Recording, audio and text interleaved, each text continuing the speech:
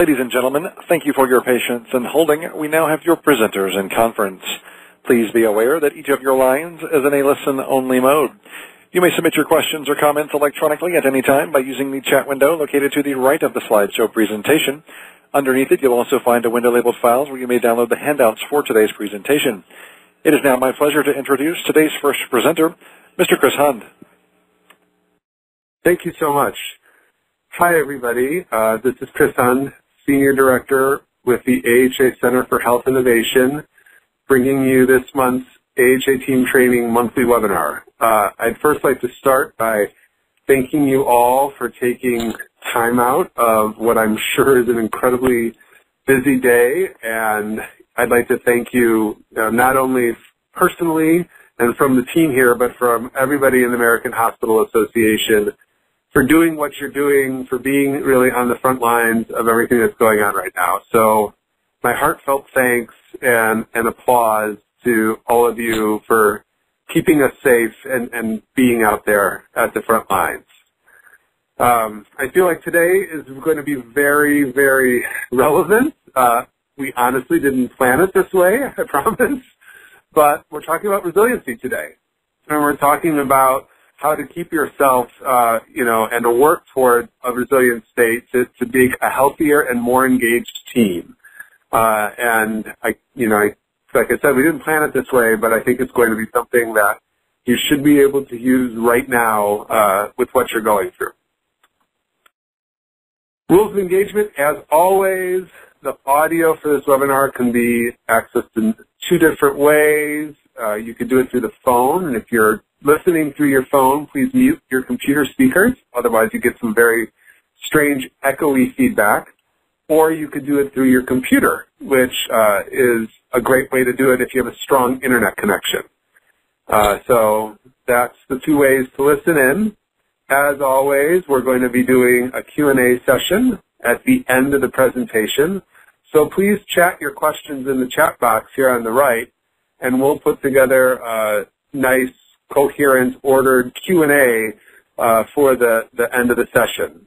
If there are questions we don't get to, please send them to the AHA Team Training email address, which I'll give you again in a second, and that will be the best way for us to get the questions answered for you after the webinar.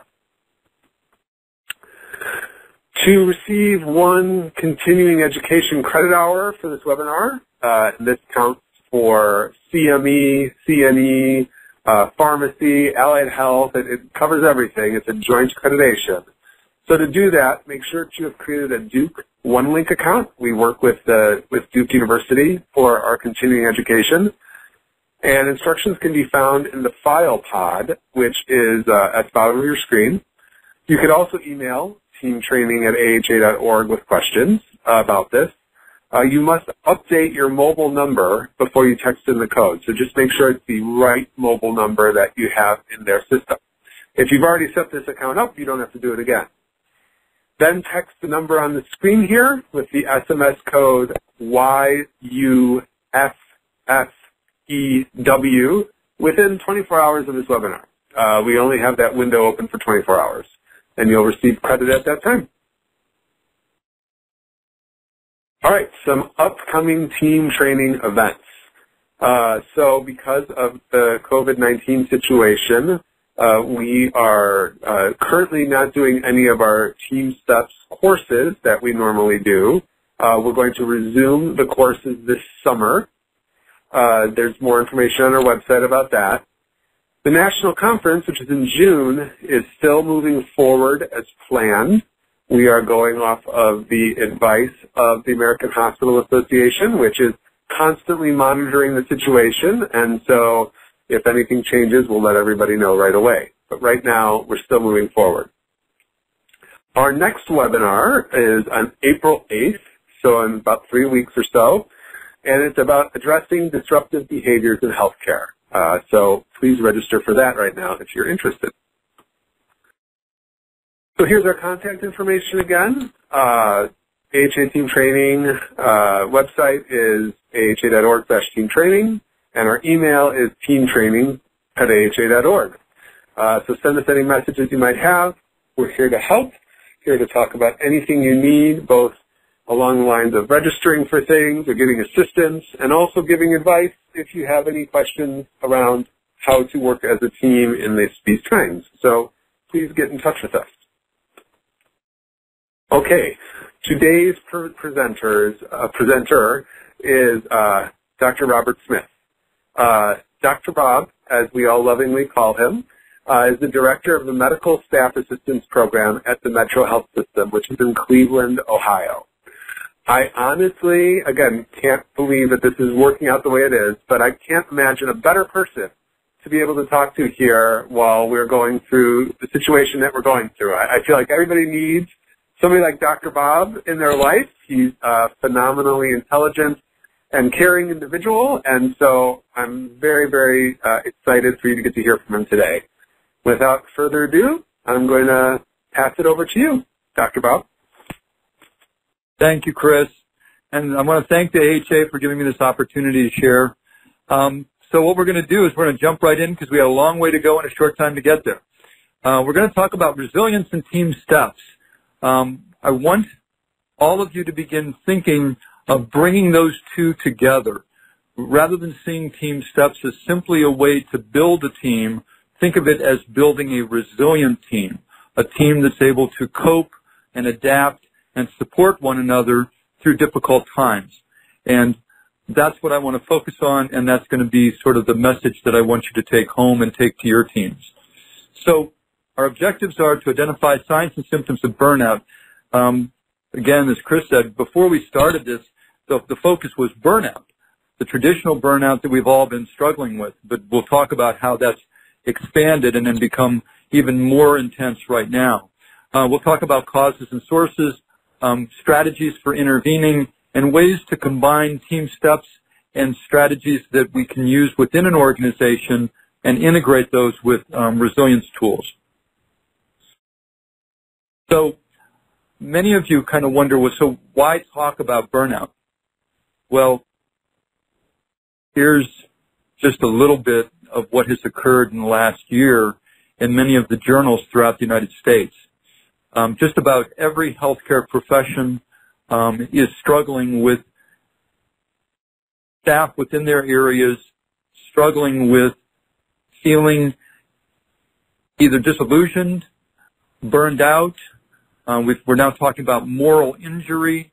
We're talking about exploitation. But everyone is feeling the pressure of working in healthcare and the demands that are placed upon us to do more with less. Then we take what was already present, and we now have this new situation with the coronavirus or COVID-19, and everyone concerned about how do we manage our patients and take care of their needs and also take care of ourselves, our staff, our families, when so many things are occurring. I was just sharing with Chris earlier that coming in the hospital today, all of our staff are now being screened. They're taking our temperature, and if anyone has a certain temperature, which we've used as a cutoff, those persons are not allowed to come to work. They have to go home.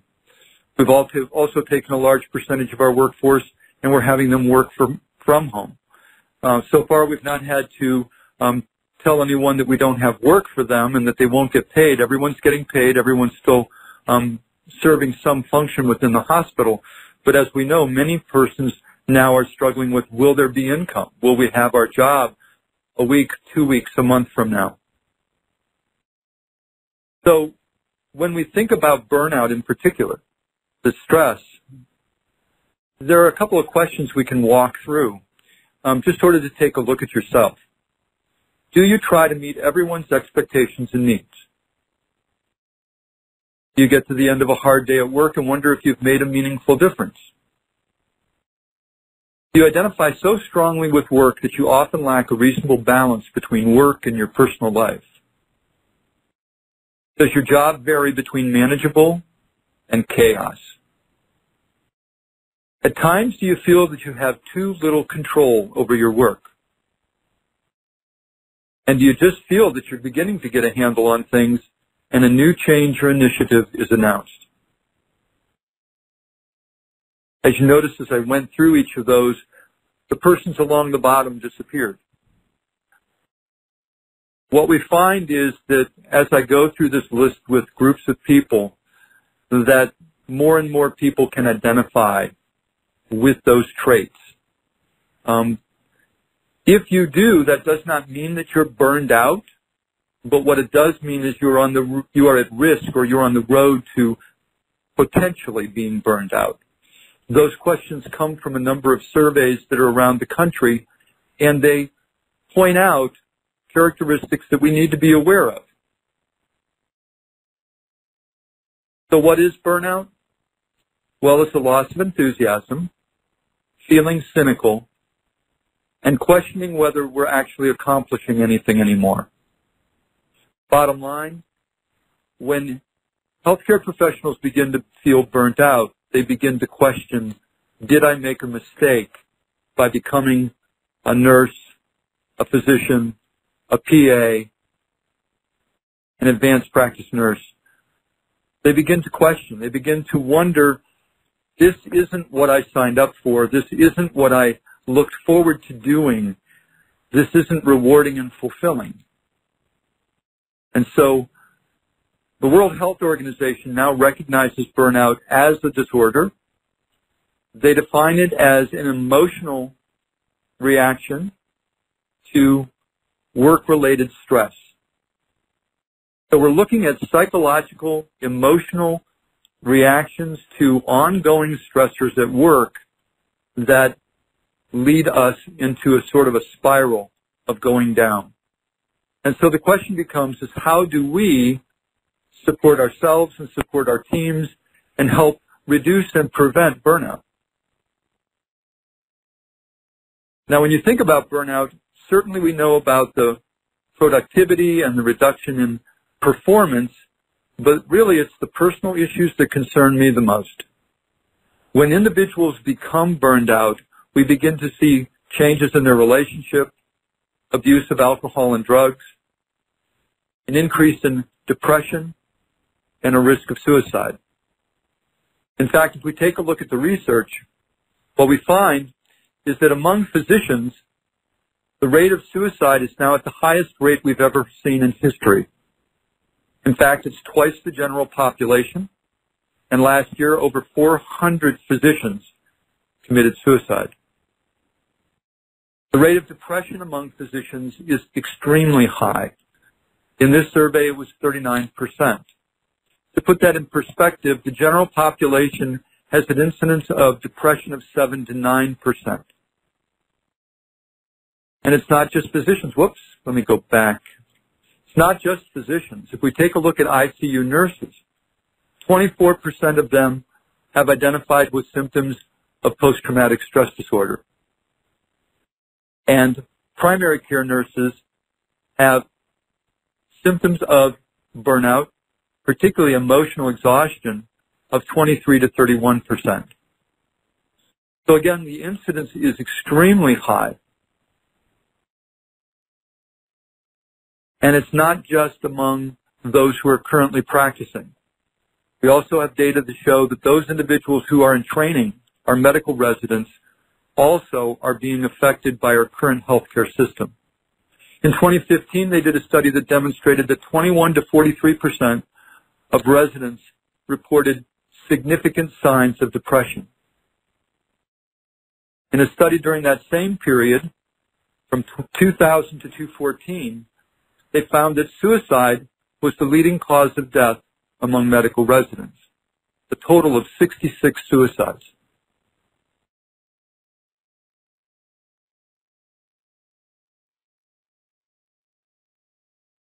So here's the issue. Burnout's not new. In fact, it was first discussed in 1974. The reason for that is it's not a simple target.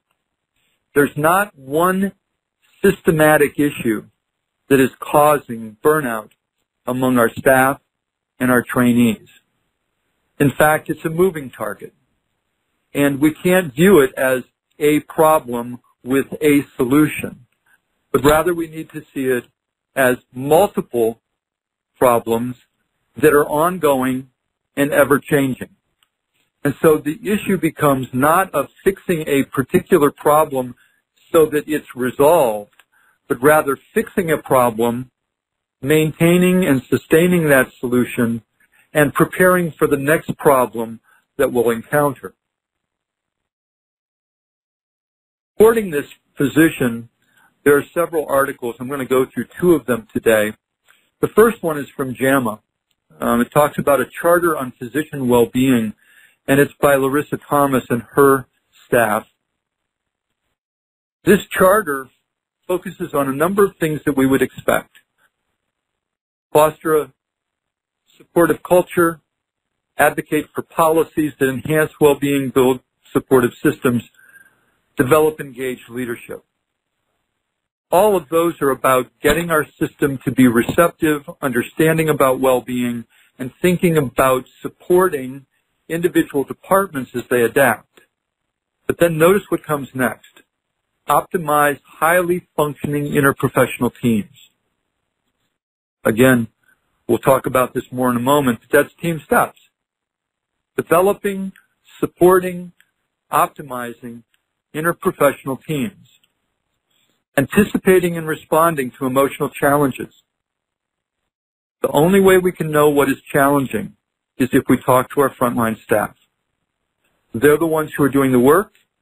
They know where the stress points are, and most often they have a good idea of what are the things that we can do in order to address those stress points and what changes we need to make. We also need to prioritize mental health care and practice and promote self-care. So the next article builds upon this one by Shanafelt, and it talks about executive leadership and physician well-being, organizational strategies. Well, what's important here is we do need the system to recognize, support, and embrace that there are things that we need to do within the hospital and within our healthcare and within our ambulatory clinics to make changes. And they're going to be specific to those areas, but we need leadership support and resources. If we simply keep talking about resilience training and helping individuals be more adaptive, coping more effectively, we're going to have a negative response. Persons are going to look at us and say, you're simply looking at me and either suggesting that it's my fault, that I'm not coping well enough, that I'm not adapting, that somehow I'm flawed as an individual, or they're going to feel, you're just trying to build me up so that you can keep dumping more on me. So it's really important that this is a two-prong approach. Yes, we want to support and enhance the individual and their well-being and their ability to cope, but we also have to look at the stress points within our systems and develop strategies to make those better.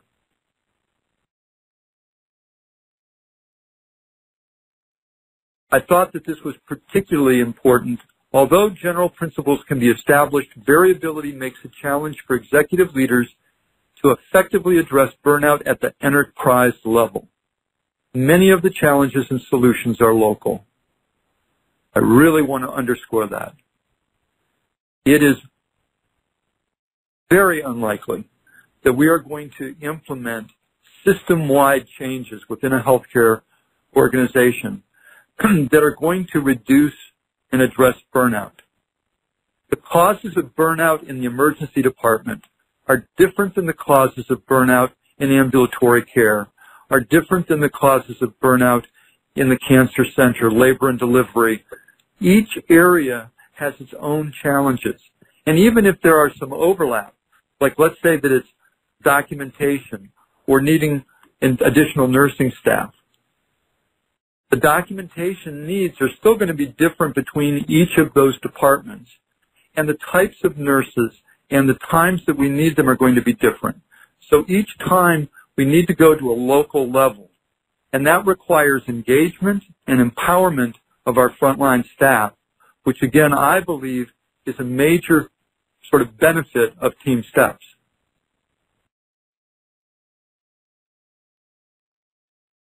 So I'm not going to go through these. Clearly, there are a large number of factors that can contribute to burnout.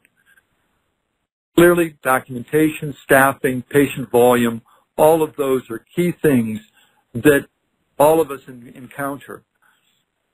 But, again, what I would encourage you to consider is, even though we may know that one of those is across multiple areas, the specific solution is going to be unique and can only be identified and clarified if we talk to the frontline staff.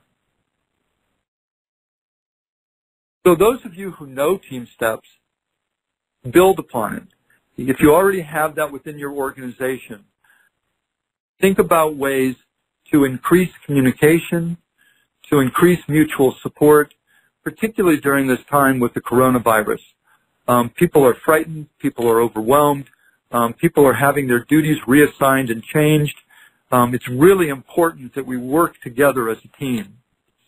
For those of you who are unfamiliar with TeamSTEPPS, perhaps this is a time to begin thinking about learning about the tools and strategies related to TeamSTEPPS. Because what it does is it teaches the very basics that are necessary for high-functioning, high-quality teams. Leadership, situation monitoring, mutual support, communication, specific tools in each of those areas that you can use to build your team. And again, when you think about burnout, the literature has shown us over and over again that one of the key factors in helping people to remain resilient and avoid burnout at work, the relationships they have with their coworkers. When those relationships are positive and supportive, teams do much better, individuals do much better. When teams are splintered, when there is conflict, disorganization, poor performance, then what we find is individuals feel greater levels of burnout.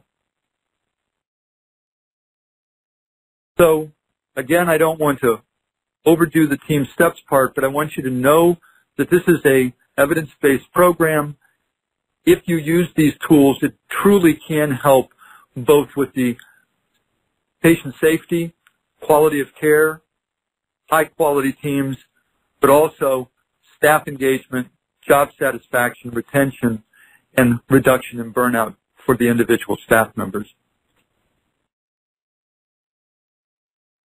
So to just give you a quick example of what we've done at MetroHealth, we started our journey 7 years ago with TeamSTEPPS. We have now trained all 7,800 of our employees. As we went along and we completed training within a department, a division, a unit, we identified practical teams, groups of people who work together around the care of patients within an area, and then we formed action councils.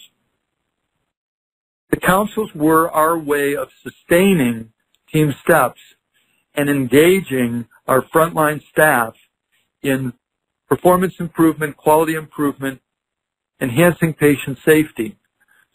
Of course, the byproduct of that is they're engaged, they're empowered, they're given a voice, and they're able to make changes at the local level to improve their processes.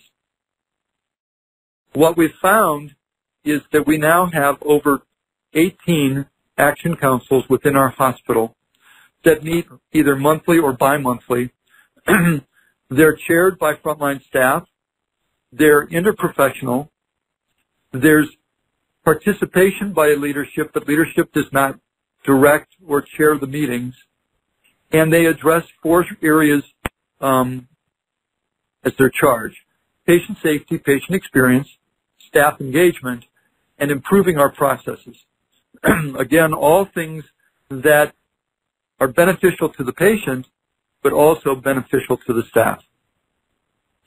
What we have found is when we have done our pre- and post measures, staff, after that we've implemented TeamSTEPPS and after the Action Council has been implemented, have found that the level of staff morale and engagement is significantly enhanced and burnout is lower.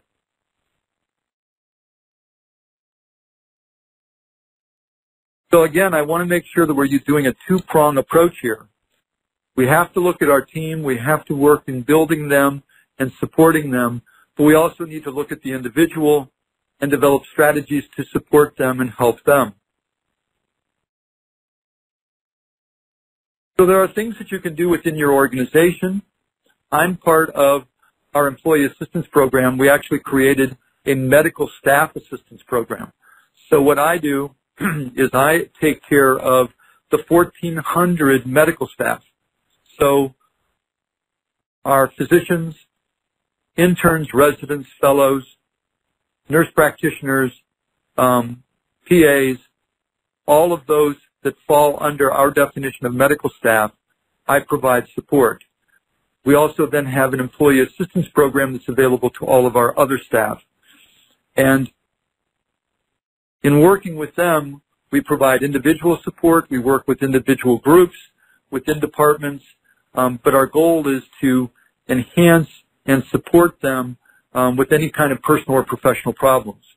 We also do psychological debriefing. When critical incidents occur and people are struggling, we meet with them, process what occurred, provide a safe environment where they can share their thoughts and their feelings and sort of work through whether it's a patient death or some other type of critical event. We also do Schwartz Center rounds. We started doing those several years ago. If you are not unfamiliar with Schwartz Center rounds, I would encourage you just to put that in your list of things that you're going to do after this webinar and look it up and take a look at it. It's a rounding process in which staff talk about themselves and their reaction to a particular clinical case.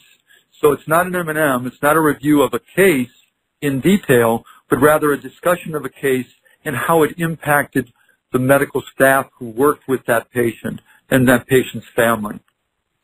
And then we've also begun doing resilience training within our organization, but again, helping our leadership to understand that we will work with our individual staff to build resilience, but you have to support us as we identify things within our organization that need to be changed.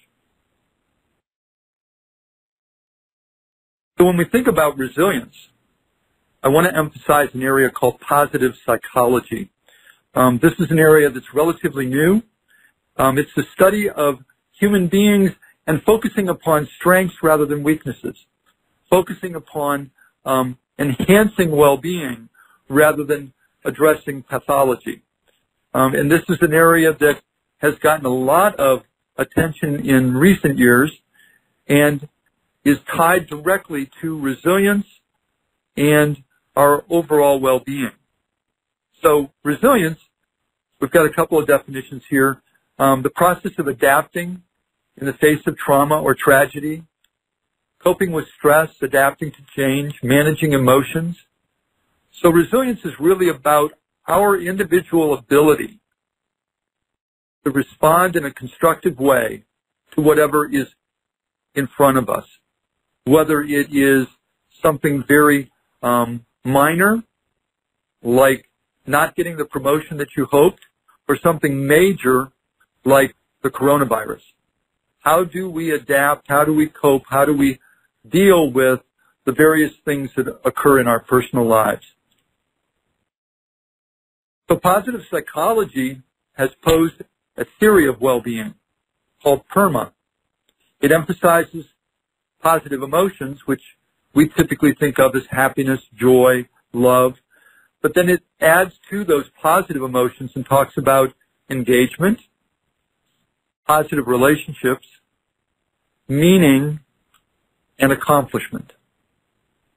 And again, I can't go through all of these today, but if you're interested in this, there's a series of authors who've talked about this, and probably one of the most significant is Martin Seligman out of the University of Pennsylvania. There are a number of books that have been written, but the key with this slide is to think in terms of our well-being is not just about am I happy, but more am I fulfilled? Does my life have purpose and meaning?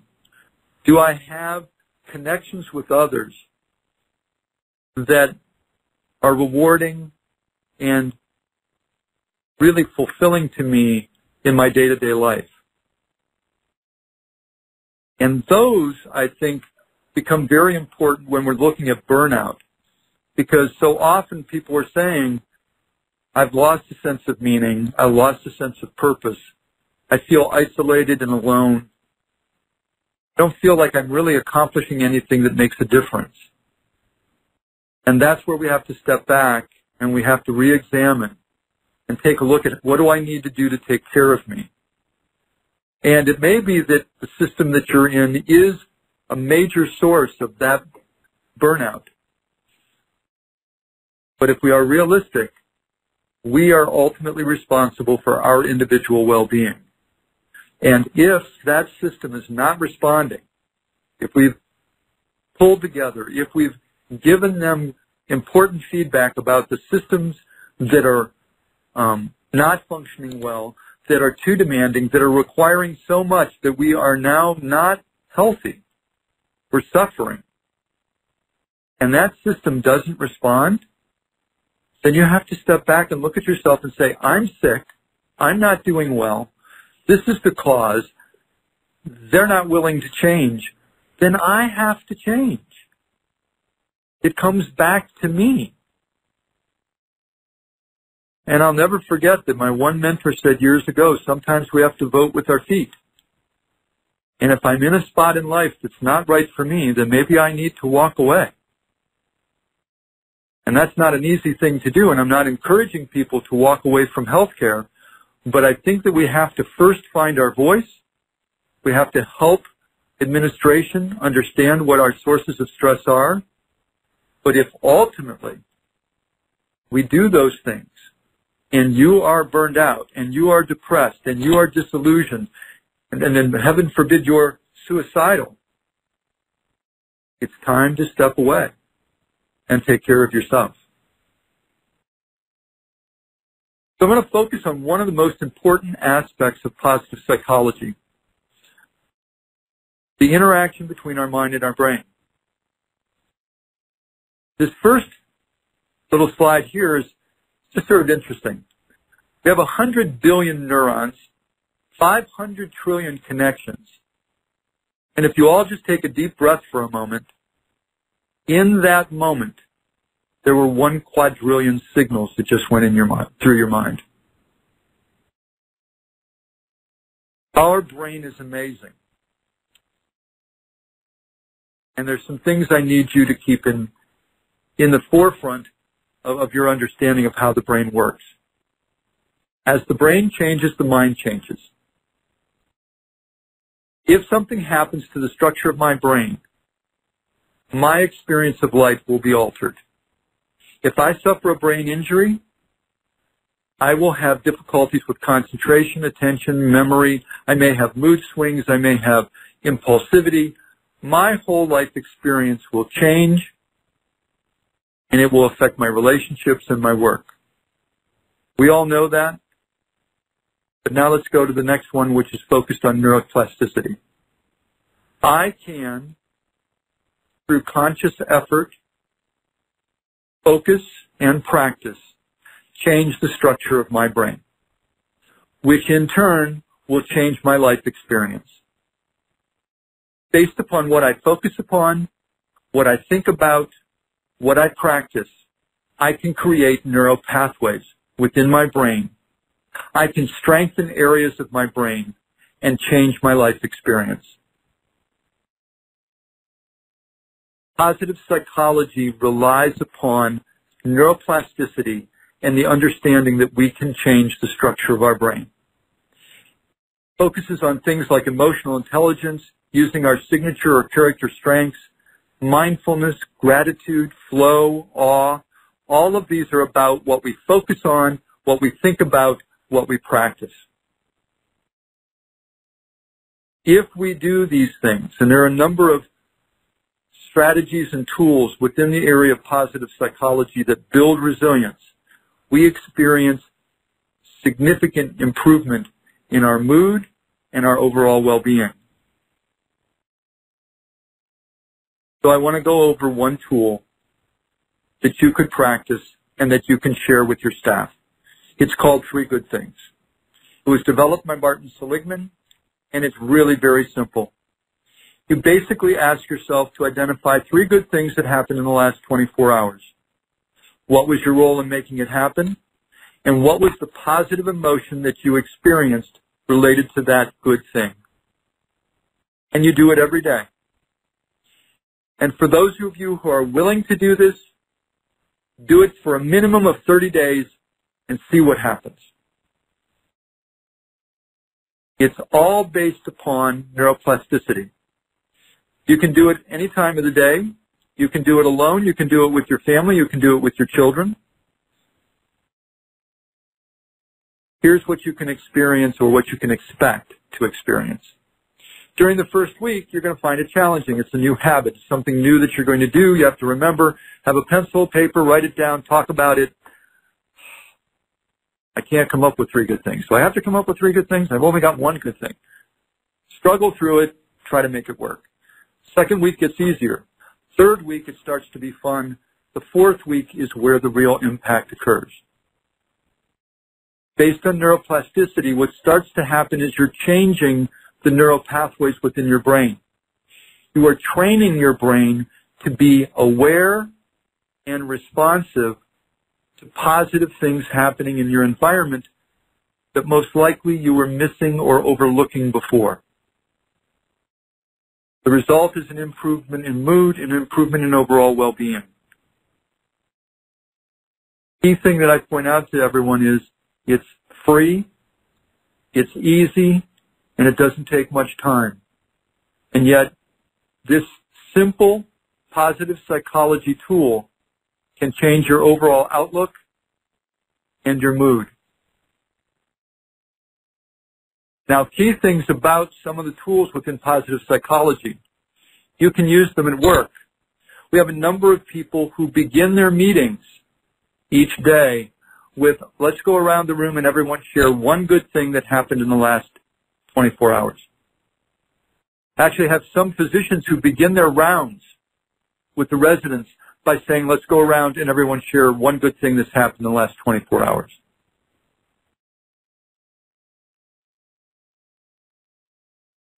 So let's circle back to coronavirus because I know that we're running short on time. So what we want to be aware of is that this is impacting people on multiple levels.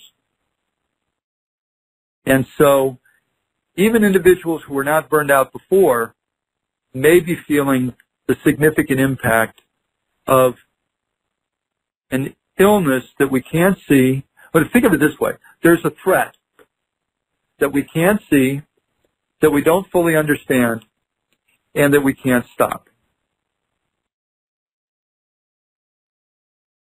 When we experience that kind of threat, automatically our emotions start to race and jump from fear to frustration to anger to depression.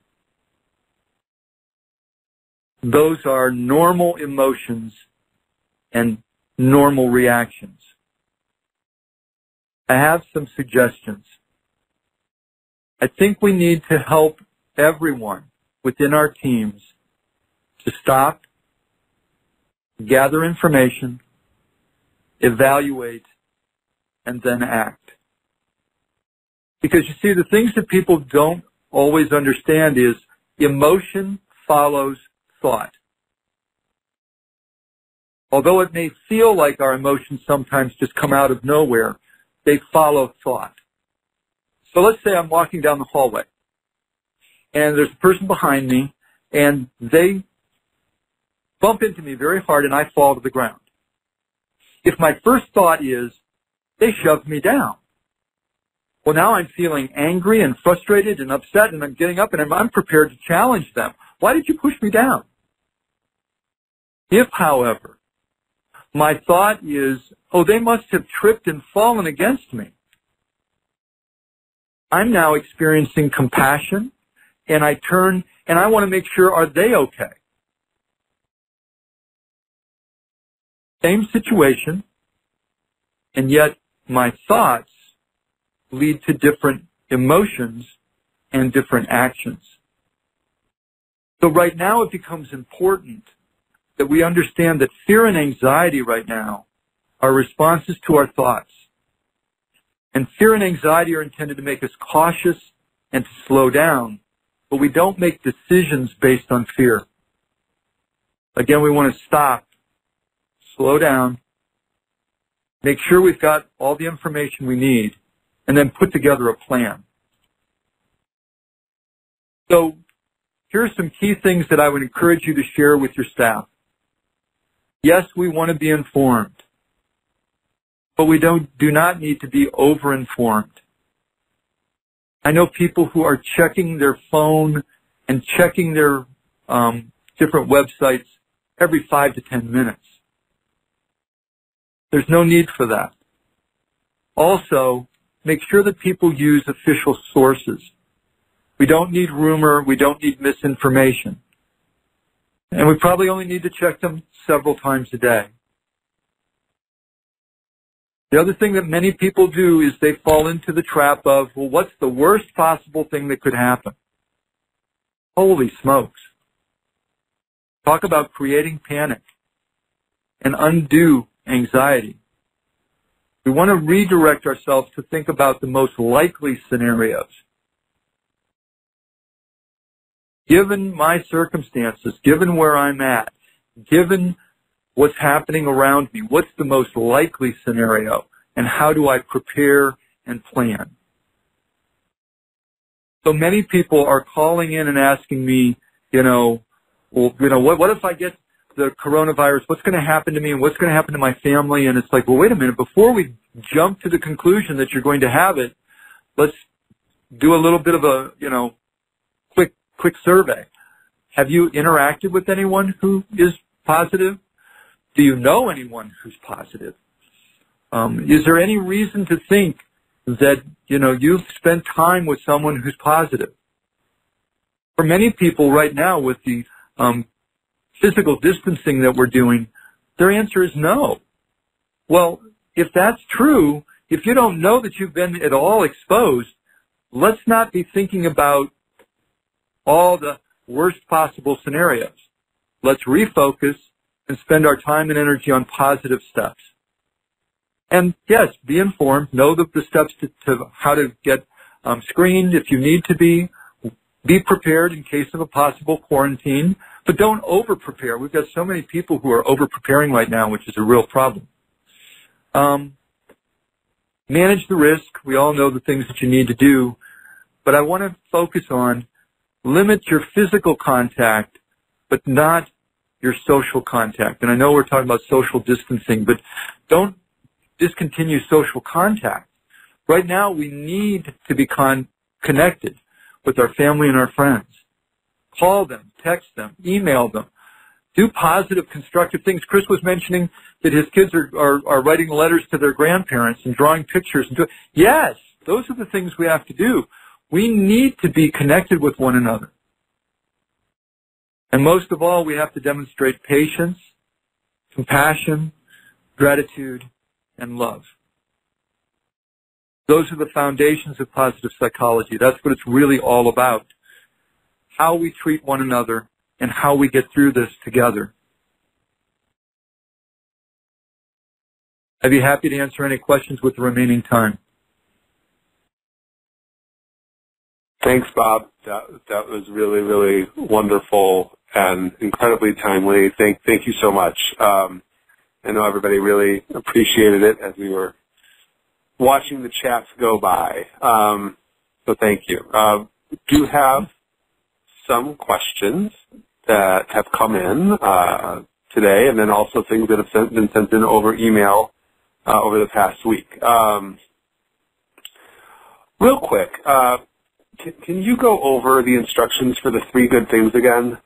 Somebody had asked for that after the slide had gone by. Could you just kind of give an overview of how you go about and do that? Absolutely. So there's just 3 steps.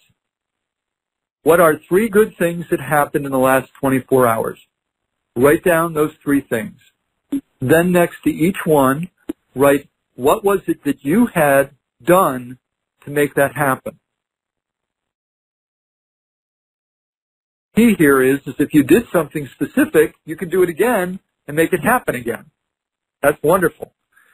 If you did nothing and this wonderful thing happened to you and you had no involvement in causing it, then feel gratitude.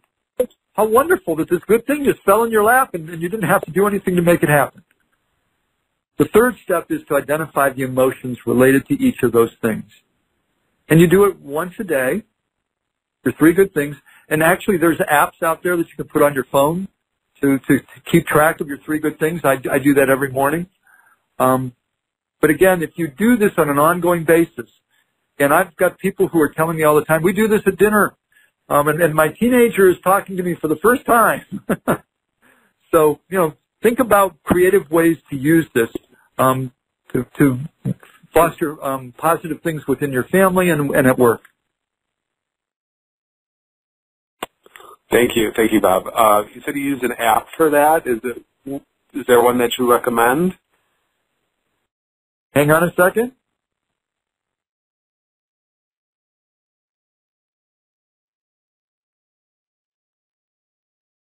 It's called What's Good. Thanks. What's Good, everybody. Thank you very much. And I don't own any stock in it or anything like that. Yeah, I know. I'm sure you don't. I wish I did.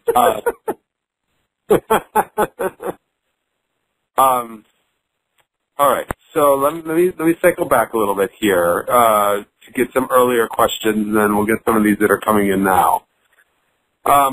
Taking a real step back, somebody had asked earlier on when you had your suicide rate of physicians up, they've received some questions when they bring up these statistics because occupations are not collected on death certificates.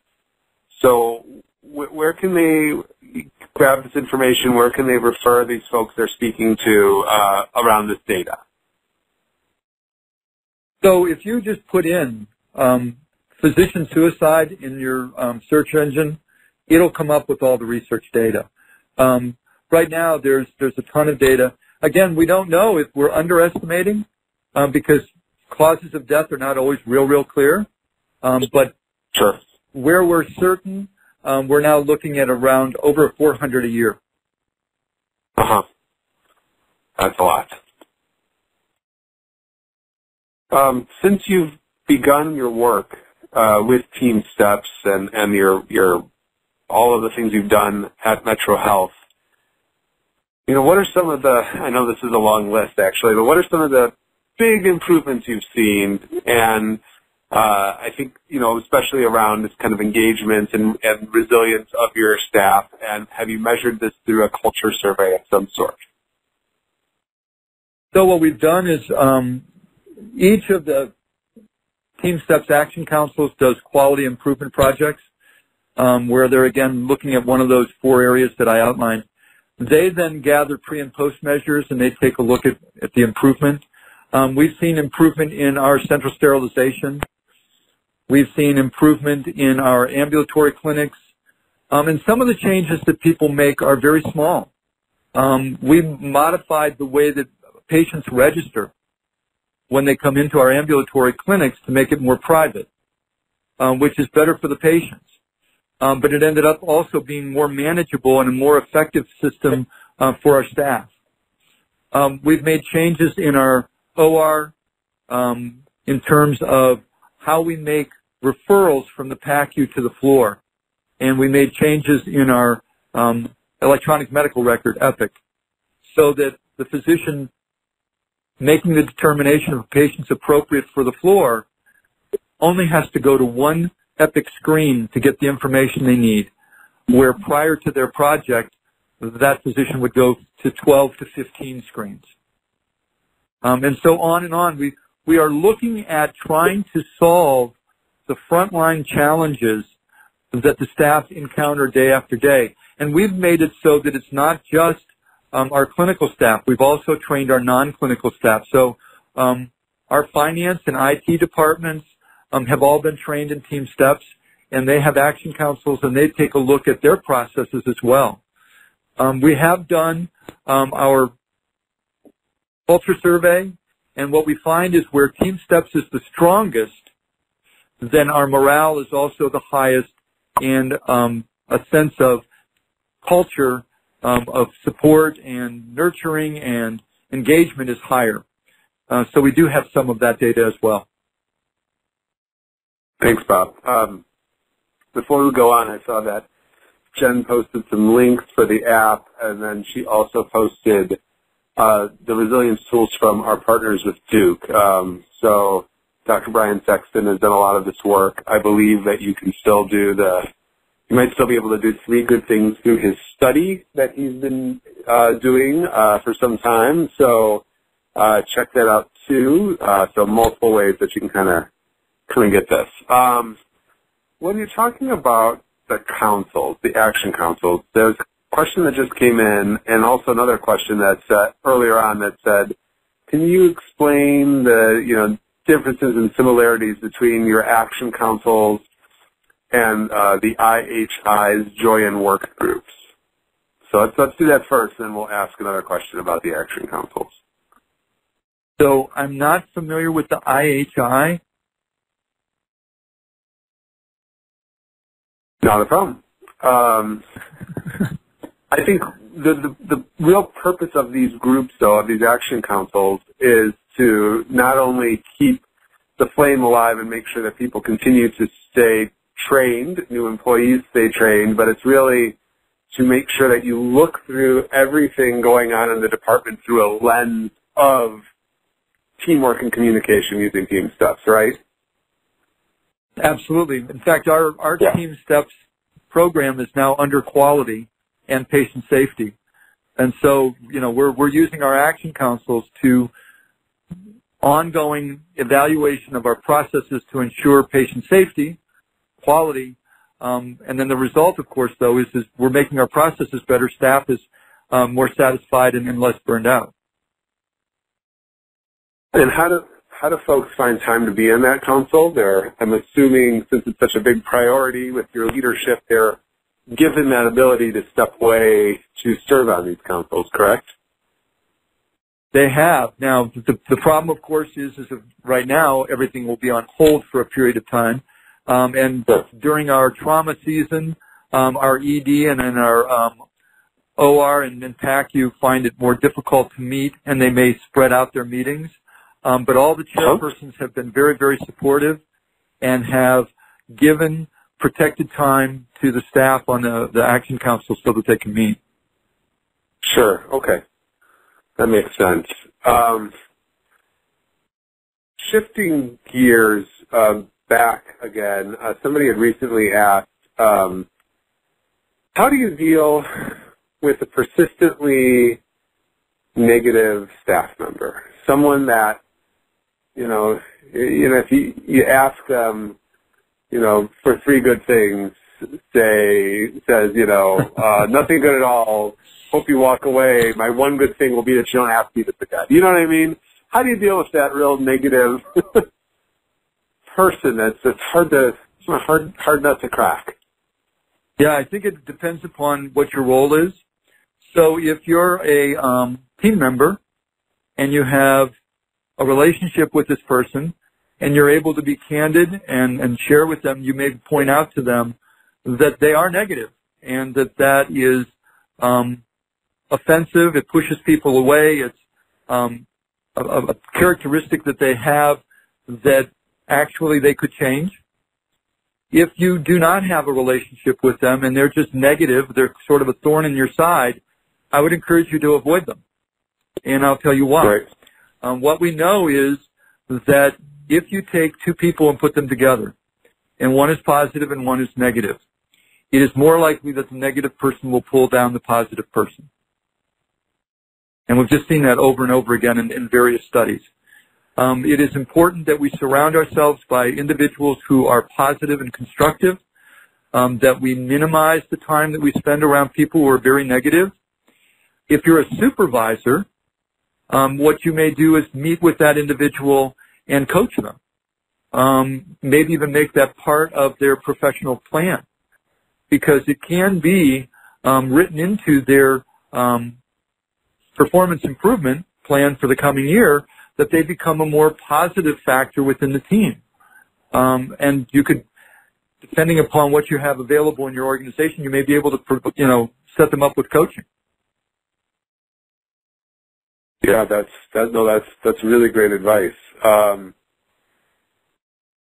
do you deal with this? Somebody asked here recently in the chat, how do you kind of like teach TeamSTEPPS up the ladder? I think that is almost similar to this idea of how do you deal with, some of these resilience issues going up the ladder. Let's say your supervisor, or one of your leaders is that negative kind of presence. So in both ways, I'm wondering if the strategies are similar. Sure. Yeah, the phrase we hear often is manage up. How do we manage up? Yep. We need support from our leadership. We need their commitment to resources, to time, so that we can be successful with all of these efforts. And to manage up means that you have to organize and you have to have a constructive and positive message.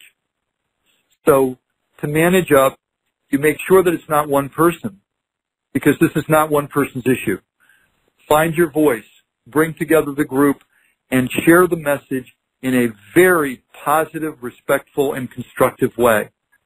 This is not a time where we want to turn it into a let's attack leadership, or let's criticize leadership, or let's tell them what a terrible job they're doing.